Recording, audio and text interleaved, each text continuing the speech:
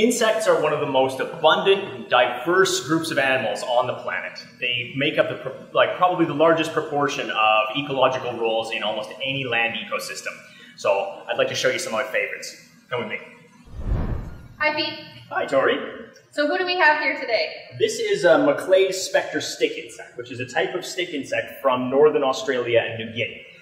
And so they perform a herbivore role. They're basically a leaf eater. So they're climbing up into the trees and bushes, they're gobbling up those leaves, they're helping to regulate those plant populations to some extent. They're not an entirely, you shouldn't look at them just as a pest, because I find they're rather messy eaters. They drop a lot of leaves and bits to the forest floor that are then composted right in place back into the soil.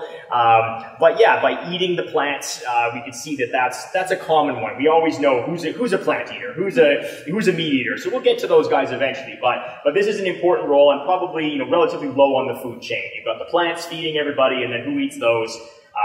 And so we're slowly working our way up. So one of her defenses is looking like a leaf. She looks so much like a curled up dead leaf that she doesn't really want to give that up.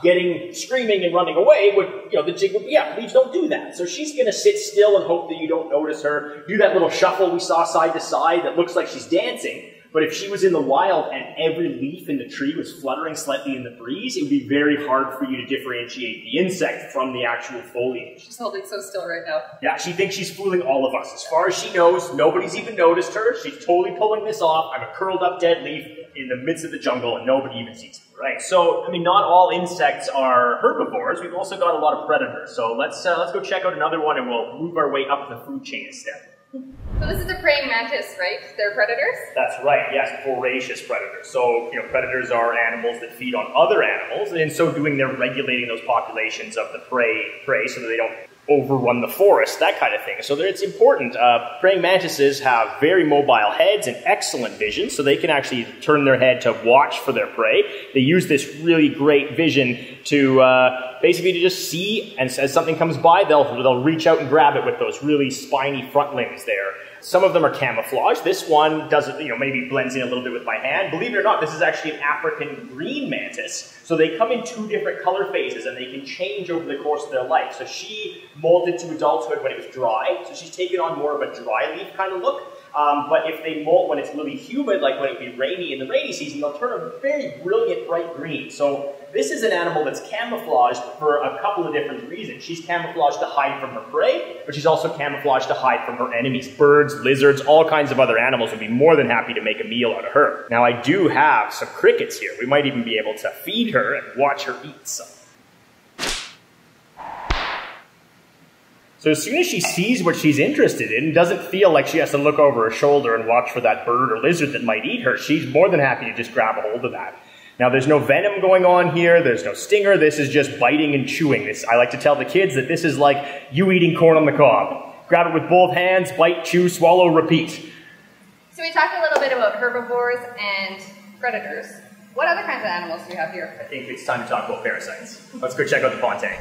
So what's an example of a parasite or a parasitoid that we have here?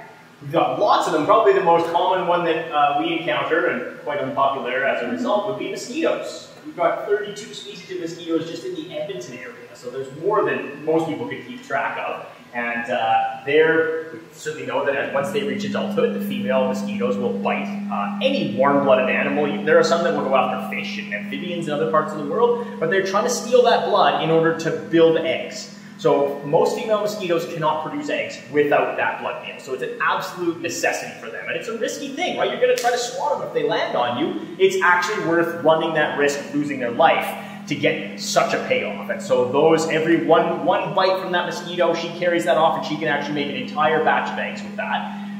And although that's not a popular species by any stretch, nobody likes mosquitoes, you have to consider what they're doing with that. So every one of those drops of blood that they manage to get away with, they're going to lay a raft of eggs, those are going to hatch, they're going to be feeding on algae, bacteria, other insects in the pond, depending on the species of mosquito. They're feeding amphibians, dragonflies, birds, all kinds of things. So they are a really important chunk of the food web in wetland ecosystems as well as on land. And it's kind of a great way to be bringing some of those nutrients from the wetlands out onto dry land. Think about those dragonflies that fly overhead and all those different birds.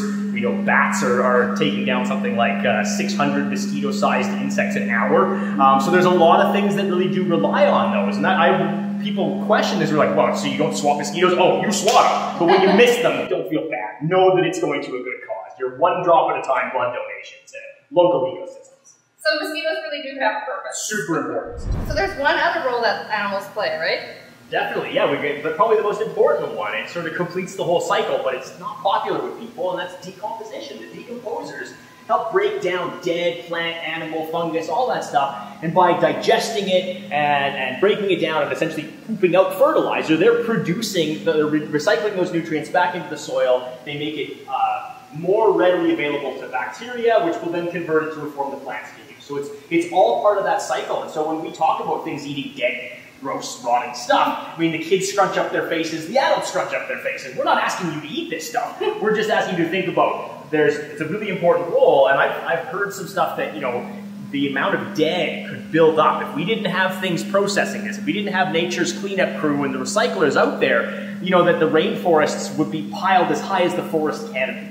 We could have a kilometer of filth covering the earth of dead and dying things. It's pretty important. We don't have to wade through armpit deep piles of dead on our way to work and our way to school. We have things like cockroaches and millipedes and soil mites and stuff to thank for that. So roaches would certainly be one that aren't very popular with people, but that's a pretty important role that they play. So what kind of cockroach do we have here? So this is a giant tropical cockroach, and one thing I like to point out to people is a lot of people encounter cockroaches in a motel or a restaurant that they have no intention of ever going back to.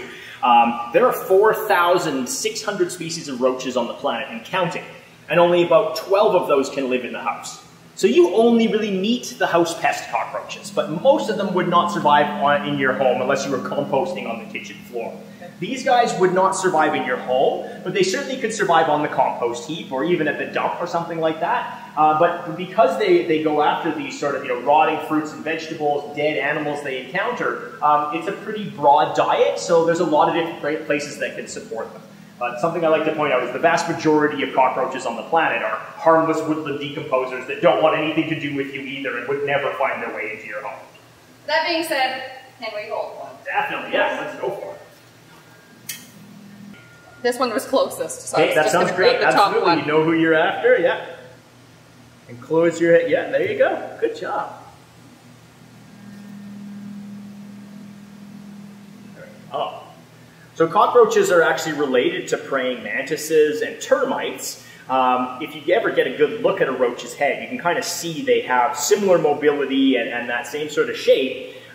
There's that pronotum, this little shield sort of on the back of the head. That protects their neck from predators. So if that mantis was feeding on this one, it would have to flip them over or find some other way to get around. I have even seen like bird-eating tarantulas try to eat these guys and not be able to get the fangs through the wings. So their wings are really quite leathery and tough, and they'll act as sort of a body armor for them as well. Can these ones fly? They can fly like chickens. So people will say chickens can't fly. Well, if you jump in the air and flap your arms, you're not going to stay in the air any longer than you would otherwise. But a chicken can. So these guys, they can basically maintain or lose altitude. So I've seen them fly in a straight line, and it's not uncommon when we're doing this for one to flutter to the floor and have to be recaptured. They can move really, really quick. The American roach, which is probably half the size of this, can do 1.8 meters a second. So trying to catch them is a real challenge. So thanks, Pete. Thanks so much for teaching me all about the different animals we have here, the herbivores, the predators, the parasites, and the decomposers. I really appreciate it. My pleasure, my pleasure. You can see that, almost doesn't matter what they eat, that there's still a very important role that they play. And I think that trying to encourage people to change their attitudes towards these critters and realize that they're worth more alive than they are stuck to the bottom of your shoe. So yeah, hopefully people can come down for a visit and learn more about them next time.